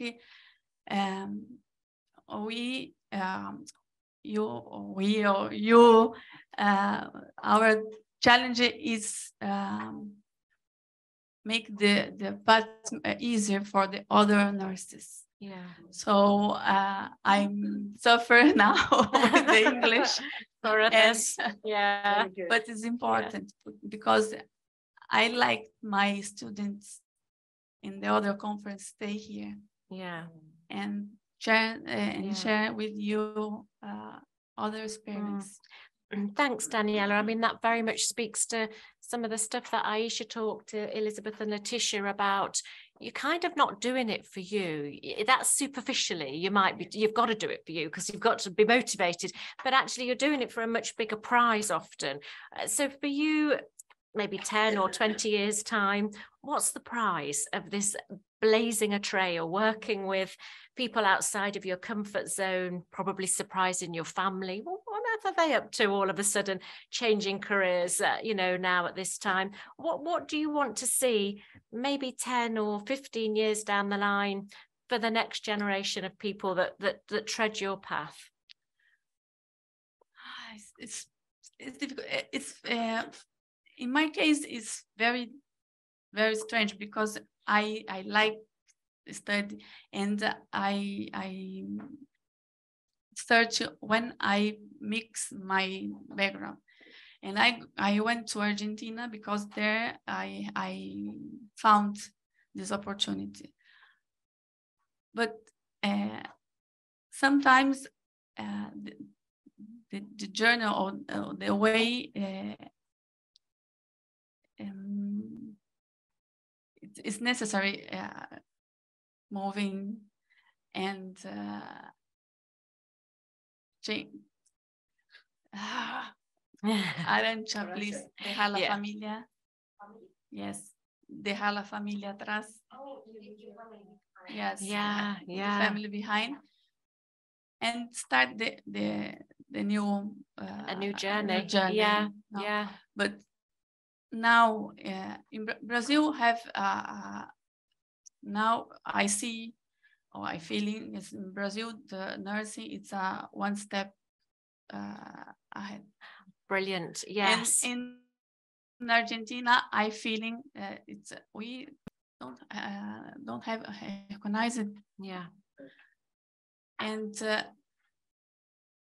the new generation needs to start to integrate the research from this degree. Yeah. Fantastic. And the system there is very is different because the university is a second level to nursing. Yes. So many nurses don't complete the university and don't have contact with research. Yeah. So yeah. it's very important, motivated to finish the degree. Yeah. And integrate. Yeah. And one thing is, as I feeling my mission in this area is invite other nurses, young nurses. How I have one student here. Oh, it's the new generation here. And I find perfect. Yeah. Don't feeling intimidated. It's very important. Yeah. And reach out. Yeah. To help and to ask to help. Fantastic. That's fantastic.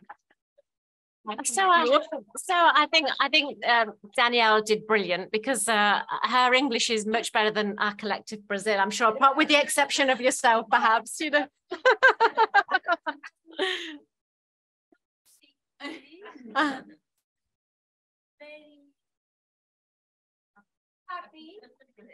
We can to be here. Yeah, I mean, wow. I mean, what more is there to say from a leadership that has a follower? I mean, I'm almost that, you know, that's here alongside her. And I guess that's another dynamic to the leadership. You know, it's how do you create followers? When are you a follower? When are you a leader? Can you be both? Of course you can. And they're both really powerful. I think the other area that certainly in the UK, and I mean, I'm fascinated with the Nursing Now Challenge Network. We've got nearly 60,000 early career nurses and midwives engaged. Nearly all of them want to play a part in research. And I think that is a real game changer to 10, 20 years ago, when it might have been one module that you studied. But it's so amazing, this sort of movement around research. And I think something that many education programs are doing at the undergraduate level is how do you get research enriched learning? So, you know, it's not intimidating, but it's in a lot of what you do at many different levels. And I think, Danielle, what you're doing, it's really enriching the work and actually, you know, working with other disciplines more and more in many countries. We hear about nurses working with engineers, you know, around intensive care equipment, because actually engineers build this equipment, but they don't ask the nurses how user friendly is it, and then they wonder when there's errors at play. So I think you're absolutely blazing that trail, and we'll meet other followers and fellow leaders through networking. You'll be amazed at probably how many more there are out there that you can start to get that groundswell of change, you know, happening across many countries. But thank you so much, and thank you for speaking so eloquently. Yeah, well, you wouldn't know it, would you, ladies and gentlemen, this morning? So another round of applause for Daniela.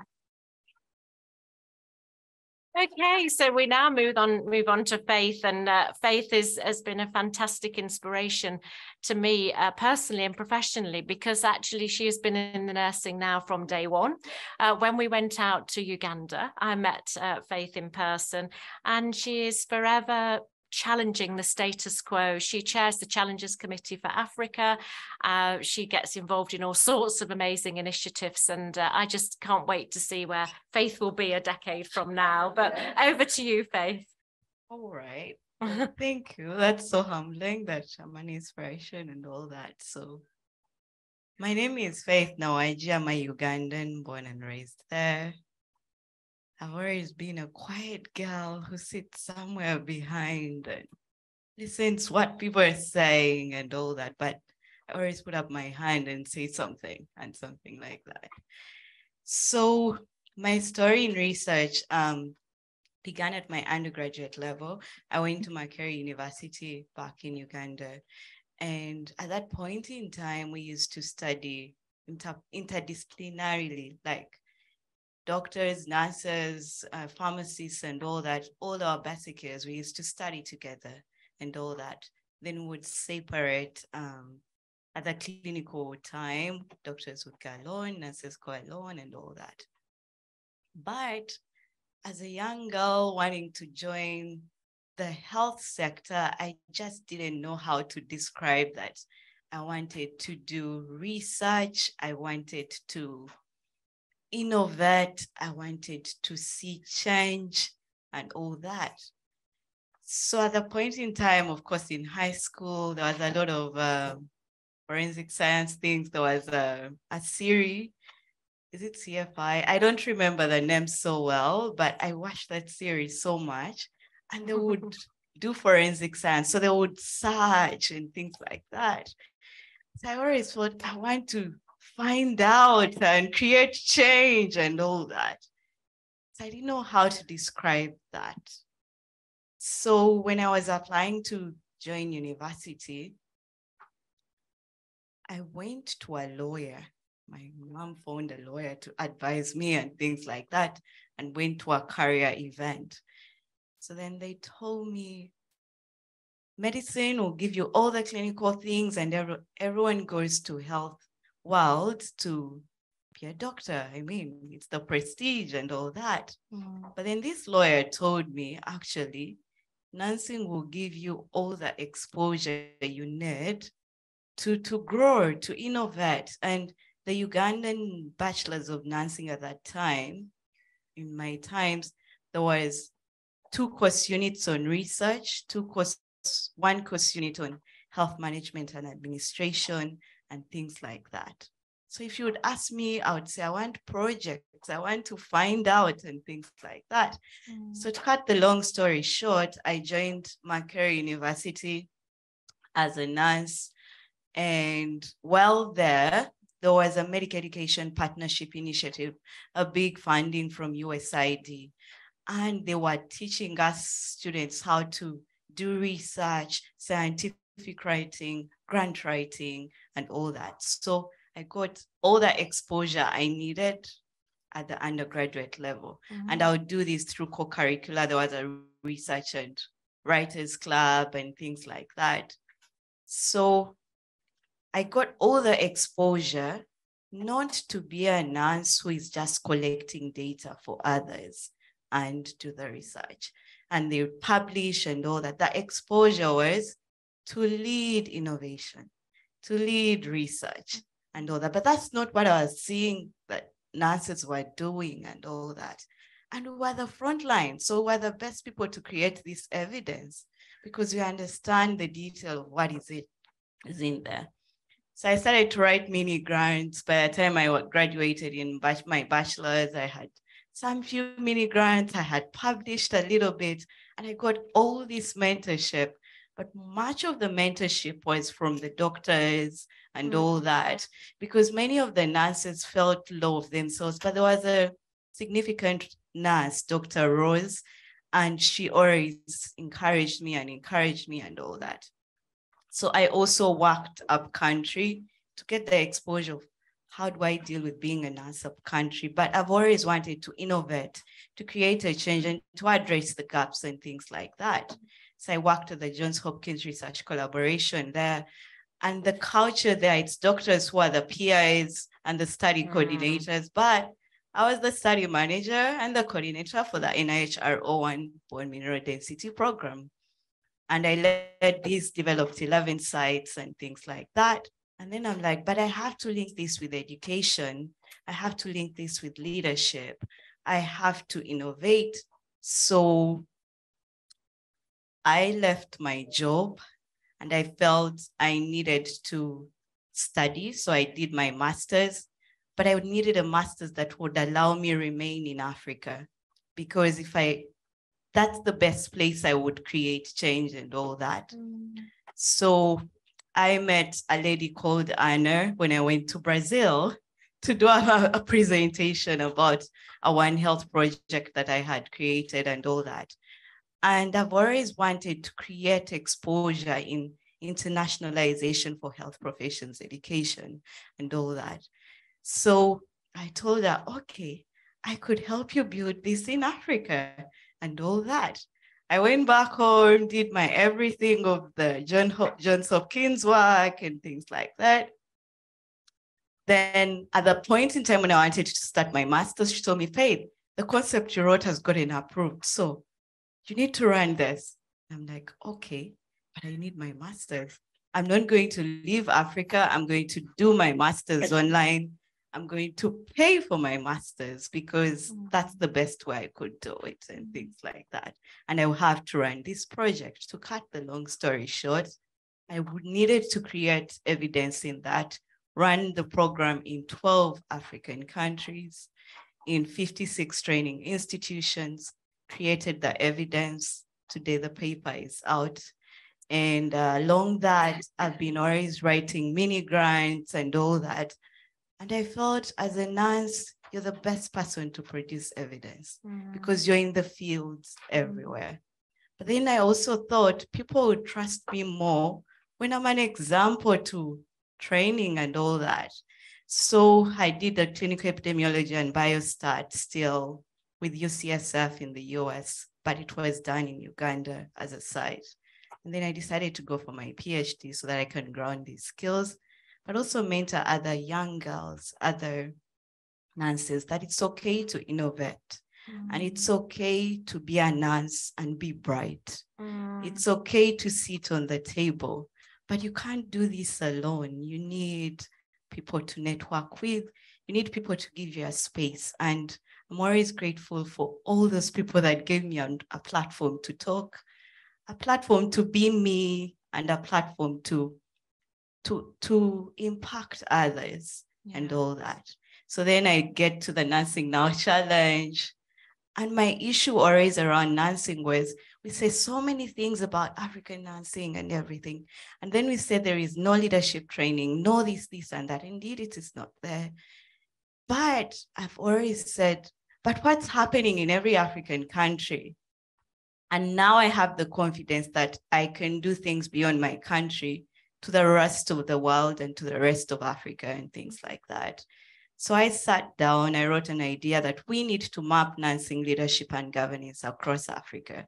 I talked to Lisa, we link up with Professor Rosie, we apply for the Burdett Trust nursing grant. And today I'm happy to say that our work is in the process of being published. We were humbled with what we learned in 16 countries. And I always look forward to one day being the lead that is working with other professions to develop a nursing research center for excellence, where nurses lead the research, influence policy, train people to be nurse leaders and nurse research leaders, but also be the exemplary center to nursing health workforce modeling. From there, I then moved on. Now I work for the Foundation of Advancement International Medical Education and Research, and I lead the implementation of their African programs. I hope I didn't shoot over. No, that's fantastic. Well, I think a round of applause first off. I mean, I think maybe many of you are sitting there. Faith, how do you find time for anything else? Because I think this is a real practical challenge, isn't it? When, you know, we've got a career, but we've got family, we've got other commitments. Are you, I mean, I remember Letitia speaking at the beginning about being really organized. And I love the bit about organizing the gym sessions and being as religious, if you like, about that as anything else, because we know mental health and well-being is so important to us. And being organized can perhaps help with that a lot of the time. So Faith, what's your tips for spinning all of these plates and staying sane that you manage? So first of all, as a young girl, you also suffer with self-confidence. It took me so much time to get used to public speaking. I had issues articulating words. I put on braces for a very long time, and they had retainer stuff down there. So when I removed them, it almost became difficult to articulate words and things like I had to teach my tongue to talk again by my tongue going up beyond, you know, and things like that. But anyway, so it's important to create time to know yourself and your weaknesses and what you struggle with and all that, and find support elsewhere. That is important to do that. Of course, family and all that, quite frankly, I didn't start a family many years ago right now. And now I'm thinking, okay, I should start a family and things like that. But also I've also prioritized, I need me time after doing everything and all that. It's good for me to take a walk, realize things that make me happy and indulge in those and all that. Have a good support network around you. And also I believe in a higher power. Like I pray, you know, and things like that. But I also enjoy the moment because I love what I do. I do it with passion. So it's a fun game, you know, and all that. Fabulous, Faith. I think probably many of us can resonate with that. If you can achieve those well-being activities and find something that is a power, a higher power, whatever you call it, it brings an extra dimension, I think, to your work. And being passionate is it's a must, isn't it? As you just can't sustain it. I think the other thing that I've seen Faith do over I feel like over the years now, Faith, with knowing you, is you've been able to speak truth to power. And actually, you know, one of the things I think the profession has struggled with is hierarchies. And actually, you know, you have to do your time before you can be in a position or apply for a job. And who do you think you are doing research? You know, you haven't done this or the other.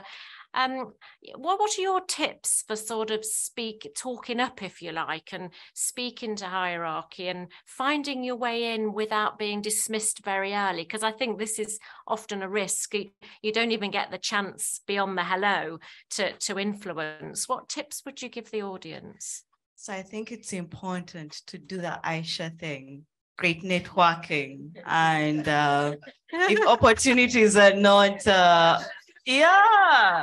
we didn't plan this, by the way, but we should, because it's perfect. I like the Aisha, you know, like if opportunities are not opening, then create the door so that people can come to you and things like that. But you need that. You know, in Africa, we have this saying that if you want to go far, go alone. But if you want to go fast, go alone. But if you want to go far, go together. Yeah. So don't go alone in this entire situation, but create evidence for people to pay attention to you. So the Aisha thing, create something so that people knock at your door for that and everything. I will speak to my personal story because that's what I can relate with. I got a chance to be mentored by Professor Francis Omaswa. He was, and all that. But he pushed me to go to these nurse-led things in my country. And I was inspired to create change and things like that. So back in my country, because you have that grounding of being mentored by someone who knows the networks, they land you into that ditch for you to create a role. Yeah. That's really important. And just to say, Professor Francis Amazwa is a very influential medical figure, I think, in Uganda and beyond. And so that's really interesting, isn't it? Because often other professions can lift us as well, if we can find the way in. And I think sometimes it's a double-edged sword with other professions, because sometimes we feel a bit, oh, they're stealing the thunder perhaps, but actually if you can find your way in, we're always stronger together. And I'd like just to indulge you an extra 5 minutes with Faith, that's got an idea about the Hippocratic Oath that you take, and how that at the moment for you is very uni-professional when you qualify. But actually, should we have a bigger conversation about it being more interdisciplinary? Because it goes back to the speakers earlier about we mustn't be echo chambers. What I learned the most, I think, from nursing now, and that wonderful experience of being part of that huge movement, was we do talk to ourselves, and we've got to talk to others and do it really quickly and eloquently about what we bring to the table that's not obvious. Because it's obvious nurses and midwives bring great things to the table, but that's not enough actually to get that investment, to make that change and get us at the top of the agenda. So do you want to just mention this burning desire you've got around this? So many times in my country, I don't know about other countries, but I think I kind of know what is happening globally as well, and also in the US. And when you finish your training as a nurse, there is this pledge or oath or whatever it is that you take to pledge to serve the population with all your best will and all that. And then from there, you can go to your regulatory body and register and things like that. But you take this oath to serve the population with all your heart, mind, and soul, do no harm and things like that. But in that pledge, we pledge to work with a doctor, but healthcare today has changed. Maybe because my PhD is in interprofessional education and collaborative practice, but that's not the thing. Today we work interprofessionally, and there is evidence to prove that collaborative practice actually leads to better patient care. And then beyond that, we as nurses or as any other health professional, you're always in this place of you're the problem solver, but you're only human as well.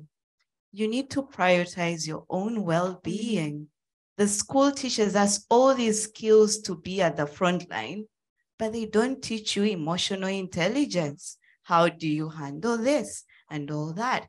So that query here is, if you're taking this pledge, maybe let's also pledge to work more than just with a doctor, but as an interprofessional team. Yeah. And also let's pledge to serve the population and support their health, but also as we prioritize our own well-being. Yeah. So that's the point. Thank you. And actually, before I hand over for questions, I'd just like to get the take of you two on that one, because that's a bit off the cuff. But I mean, Danielle, I'm assuming it will speak to you, given that you're working with these fantastic non-health professions. But do you think that would float in your country with your community? I don't know why.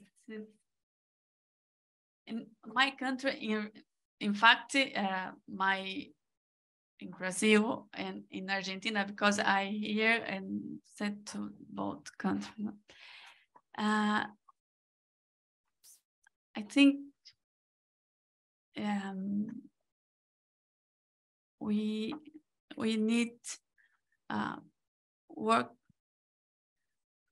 together, and we need to give the respect the other partner. Yes, yeah. Because, for example, the same people, if 10 years ago, asked me why a nurse wanted to make research, some people today invite me and other nurses to work together. Yeah. So the respect is important. Yes. And for me, the respect I gave, and I think the all nurses give, when we have a good base So the capacity is important. The networking is important. In Latin America, we don't have many opportunities to rent or help to funding. We have pay to education. Yeah. I don't have many opportunities to for diffusion. Our work here. We have Glenda. It's important coordinated scientific committee and journal. Glenda gives space to nursing to diffusion our papers. That's a really good point. Maybe the difference in with we said Faith is we have almost don't have opportunities. To nursing. It's breaking through those opportunities. For us, nursing it's patient care. And other problem is important for us is we have a poly job. I job in 1, 2, or 3. So when I study, the salaries is very low. The most of nurses come from the low and middle income families. So the first thing is I need a job, a good salary, and then you respect can start the other people. And I'm a professional. I don't have charity. I'm a professional. How the doctor, the nutritionist, and this is a challenge in Latin America. Give the space, give the respect. And open opportunities. For this, for me, how a teacher and how a student, the Burdett Trust, the Global Health Network is very important because it give me skills, give me opportunities, give me like a platform almost. It is so enabling, isn't it? It's just, and for us is a lot. Really a lot. Fabulous. Fantastic. Fabulous. So we need to study English and the next time maybe. You're doing great. You're doing great. But so, is the other thing we need better salaries, better jobs, because I need invest in inclusive in the language because we need to open doors in the language is important for us. Thanks, Danielle. And last but not least on this one, before we go to the audience, what's your take on what Faith was saying about taking oaths and working with not just doctors or ourselves? How would it go down in Indonesia, do you think?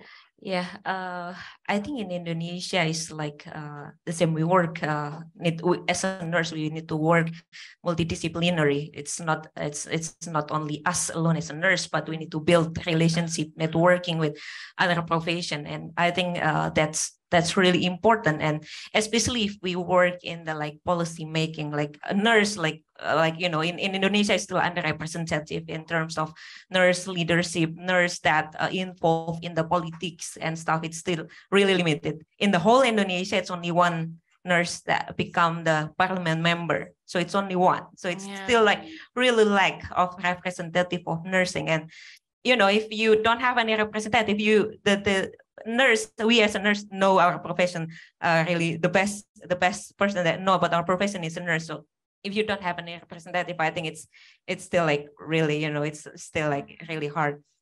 So I think improving the capacity of the nurse is really important. Now, our Ministry of Health has released the number of the nurses in Indonesia is actually surplus. So if in other countries shortage, in Indonesia, the quantity is not a problem.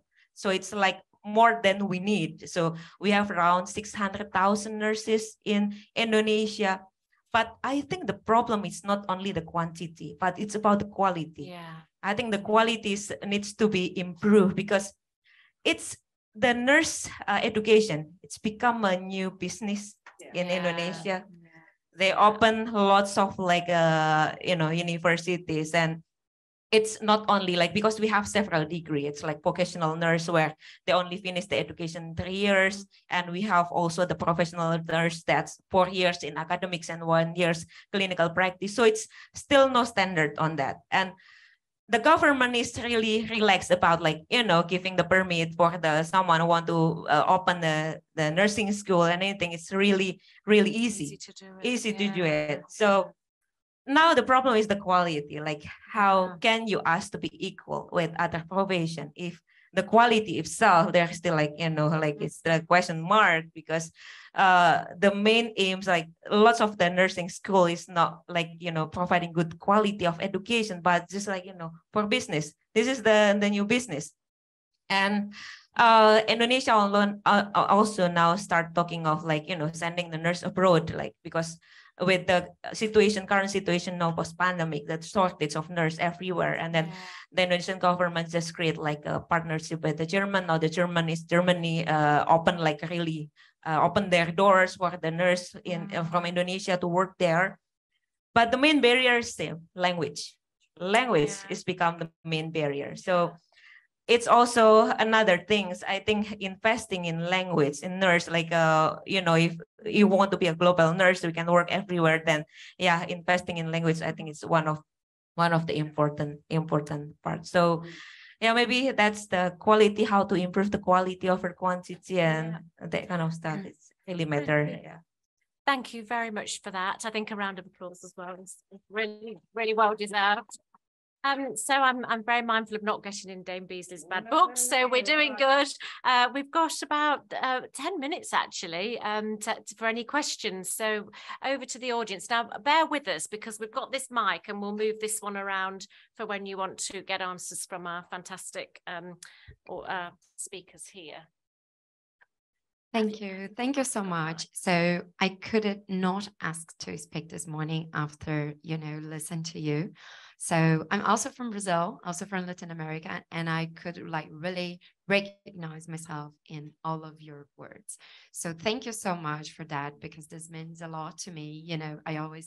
I face like basically the same issues. I had to pay also for medication, invest like, my savings to go through English, and also to be able to be here, like speaking with you today, in another language. So muito obrigada, Daniela. É muito importante para as, excuse me guys, but é muito importante para as enfermeiras brasileiras terem pessoas como você aqui hoje, falando em outros idiomas e trazendo Não, você foi brilhante.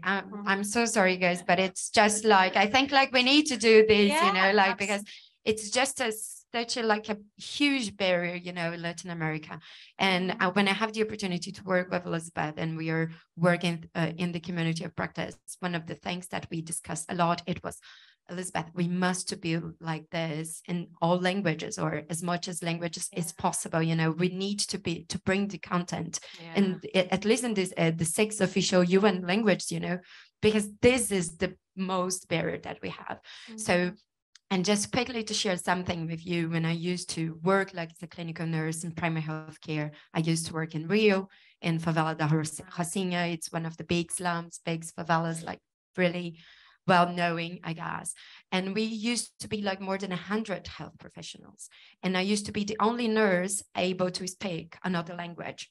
And people don't look at me as a nurse. They first approach me as a doctor. Oh, they always thought that I was a medical doctor and not that I was a nurse, because I was able to speak in another language and I was able to interact with other health professionals that they are coming to visit the clinic. So, and I think like this is such brilliant, listen to you, I could keep going talking. I don't have any questions actually. It's fine. And it's fine. Yes, but it's just a comment because I think it's so important, and I do believe that people they're listening to you, that they are not able to be here today. and they listen you like abroad in those hybrid meetings that we have the way to do it nowadays. They also feel like me, you know, recognize, and the feeling of belonging in a place. Yes. It's one of the important Absolutely. and most true, you know, important things. So, gracias. Muito obrigada. Thank you so much. I think that was a brilliant example of you taking Christine's advice. You know, make sure you say something, and not only in one language, maybe. Hi there. Yes. Good morning. Good morning.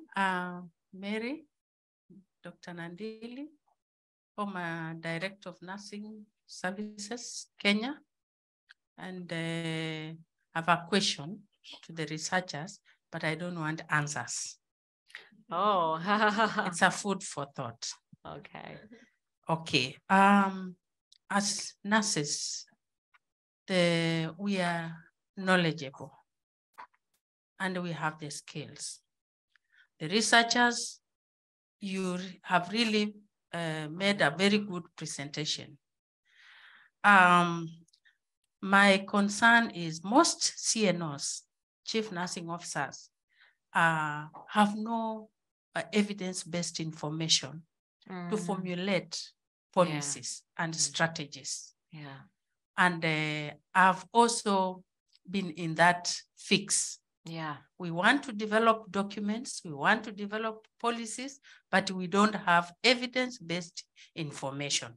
You as researchers, technocrats, what do you have on table? What plans do you have to ensure that CNOs receive adequate evidence-based information to support them? Secondly, we need that information because we cannot develop policies from nowhere. Yes, yeah. So that is a question that I don't want an answer. Think brilliant. About that. Yeah, that's a do you want question. Do you want to work with the CNOs in your research, to engage them, to involve them? Think about that. Yeah. Do you want to involve the political wing so that those policies are accepted legally? Yeah. Thank you. That's a brilliant question, Mary. I think Mary, I think that's definitely one for us all to ponder. You know, I can imagine in the future as we build research capacity and capability that CNO should have an army of researchers around them that actually can be available to call on. And I think if we look in some countries at our medical profession, they do have more of that. So they can quickly call on that person that's an expert in that field. But a great one, I think, for us all to reflect on. There's a question online. So shall we go to our friend in Tanzania? And just, isn't this amazing, the different countries that we've got engaged? It always blows my mind. And I think the question there is to the panel. So over to you three. What advice do you have to young nurses in reaching our goals and dreams? So we're getting tight on time. So I think there's the three of you to give a very quick answer to that question. Have we got a mic down here? But if not, don't worry, because we can. Do you want to just speak up to the mic? Okay. So you're very quick. Yeah. What do you say? Okay, so I think to thank you. Okay, maybe just a short answer. The first of all, I think it's important that we set a goal. Like, one person have told me, if your dreams doesn't scare you, then that's not high enough. So you need to put your dreams really high. So when you have a dream and then you make an effort to achieve that dream, so self-determination, I think it's really important.